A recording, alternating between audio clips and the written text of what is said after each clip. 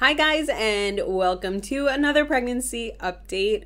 We are currently in actually the very end of the 35th week. I know I think it was the last update that I did kind of like a 2-in-1 update, so this is going to be another one. This week we are talking about what has been going on for the past 2 weeks. It's really crazy that I have pretty much 4 weeks left.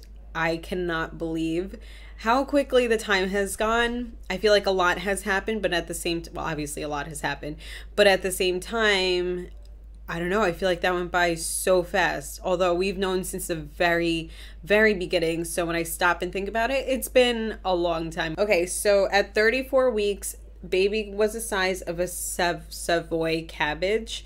I don't know, I guess it's one of those bigger cabbages, and the baby is pretty much just growing and growing and growing. Now at 35 weeks, baby is a bunch of carrots, and I am using the Ovia app. I know I always talk about this and I always make a disclaimer, this is not sponsored. I just personally like this app the best, along with the Glow Nurture app. I just feel like it's the easiest to use. I use the Ovia app more. She's like digging her foot on the side. I use the Ovia app more just because it's quick and I like to refresh it, and a new kind of blurb comes down and tells me what's going on for the day. And I do like the Glow Nurture app for their community and like discussion boards. That one I actually have used, and I haven't mentioned it at all, and I'm sorry, but I like the Glow app. They have a community section where you can look through, and there's just different discussion boards, like I said, for like new moms, product recommendations, questions, general pregnancy, things like that. So that I really like, because with any sort of questions and things like that, I like going on there, posting it, and hearing feedback from other moms. Anyway, that's a little random, but the Ovia app and the Glow Nurture app are my two go-tos. It just tells you what's going on every day. As of now, it says the baby's kind of just like lowering herself, getting into position. The last sonogram that we did go to, she was head down, which I'm hoping she's still in that position. I think I've read that usually the baby stays in that. I think there are rare cases where the baby does flip after and then they're breached. So I'm hoping since she was head down, she's going to stay down. Basically, what's been happening is just getting everything as prepared as we can be. TJ and I are super excited. I always say that. TJ and I are just basically just preparing as much as we can with what we can do. All of last week, I definitely was craving a lot of protein. All I wanted were like grilled chicken sandwiches or grilled chicken wraps. I did still want like the carb in there, but I really wanted just a lot of protein. I also wanted steak. It's pretty funny how your body just knows what it needs. So I feel like since my body knows that labor will be coming soon-ish, I don't know, maybe it's like wanting to load up on the protein for like my muscles and all of that, but I still want the carbs because that'll give me energy. I don't know. This is what I'm telling myself, at least. This week also, I have been wanting more of like just grilled chicken, anything with chicken or some sort of protein.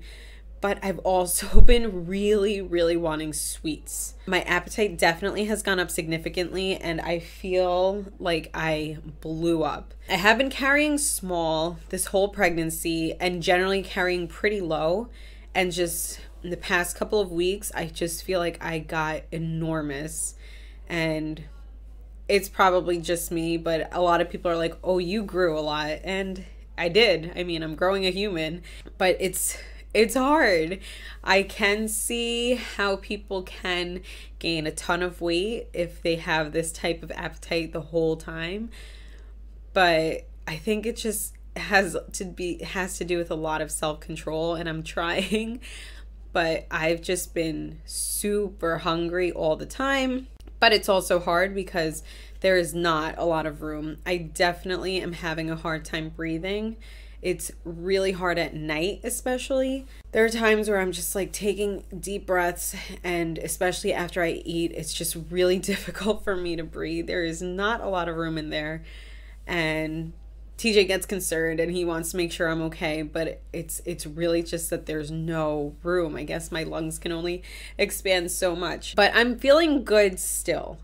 Definitely the past couple of weeks, I'm feeling it. I'm definitely feeling it more. Thankfully, this pregnancy has been great.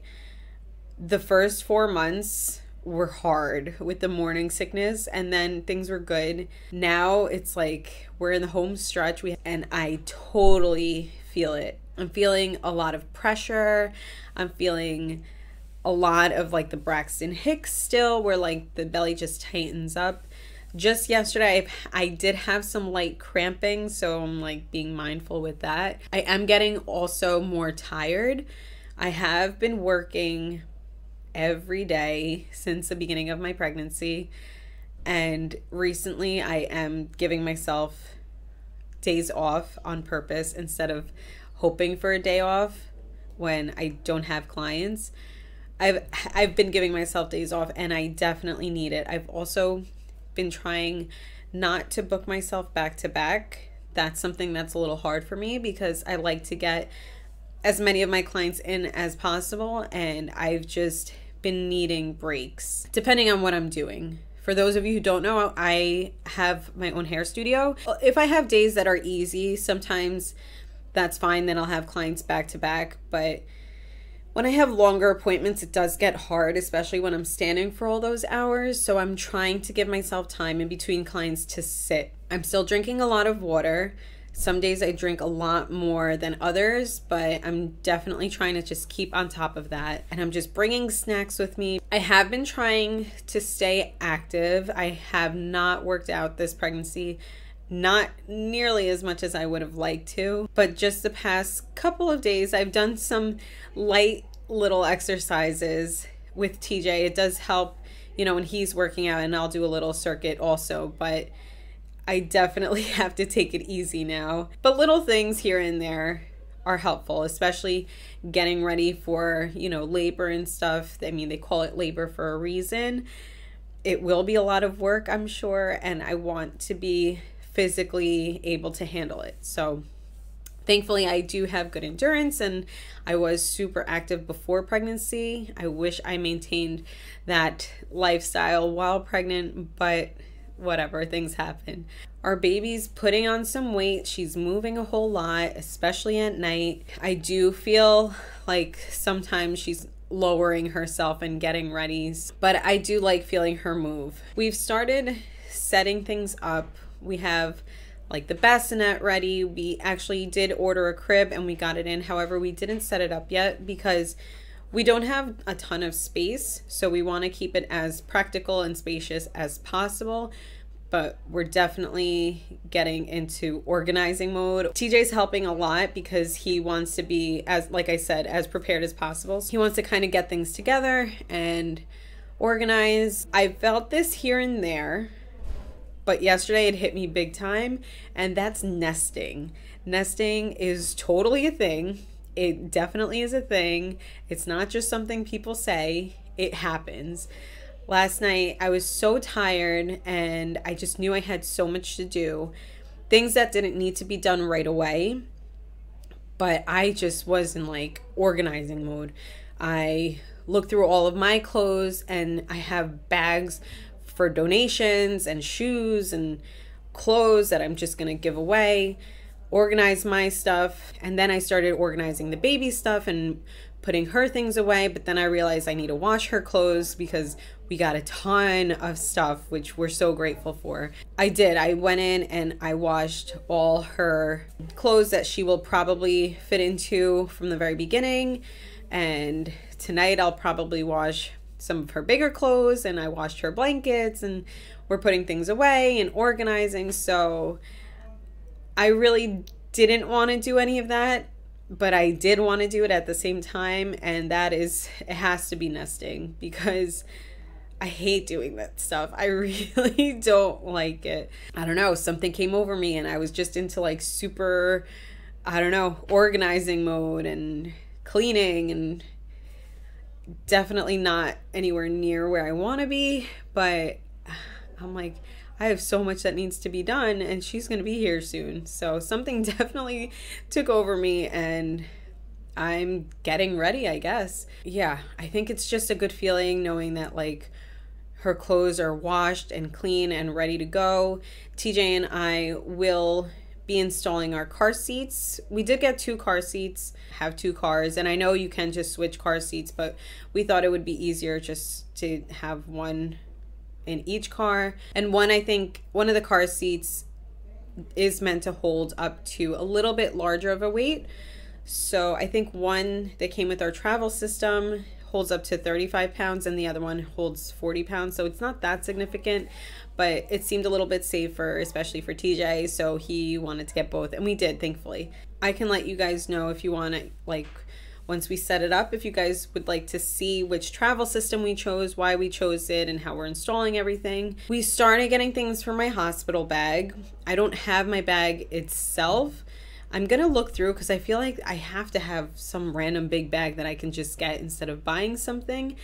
But we did start getting certain things for me, toiletries and slippers, things like that. My mom bought me some pajamas, and there are other things that I need to pick up. So I will probably be making a what's in my hospital bag video if you guys want to take a look or keep an eye out for that. If you guys are wondering what you want to bring, again, this is the first time for me, so this is all new for me, but I'm just taking information from everyone and using it and just seeing what I think I'll need. That's pretty much it. It's just kind of like crunch time and preparing and waiting. So far things are good. Things are really good. I'm up, I think, a total of 25 pounds from my original starting weight, which the last time I checked at least, which isn't bad. I think that's pretty good. And I'm probably going to be gaining a couple more pounds within the next 4.5 weeks, but I think I'm doing okay. I just need to maintain and keep this appetite under control. So I'm sorry that this is another like 2-in-1,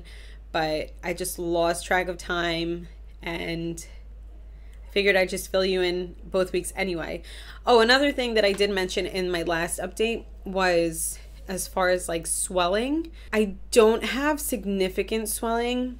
I think in the last video I mentioned that I felt like kind of puffy in my hands, and I do feel that more now.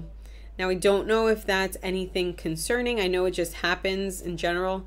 Thankfully it's nothing too bad where I feel like I need to call the doctor or anything. It just kind of feels puffy, and I feel it mostly in my hands, sometimes my feet too.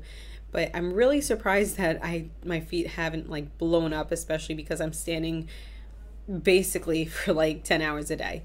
That's the update for this week. I will see you guys next week, and I will show you my belly before I go, my growing belly.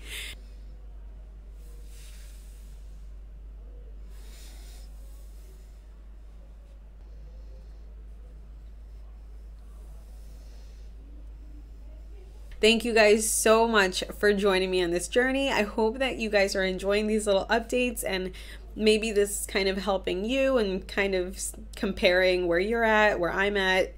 This is all new to me, so I don't know. It's all very exciting.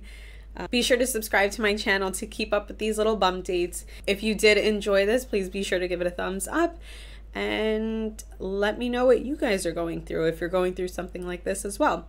Again, thank you so much, and as always, be sure to stay happy.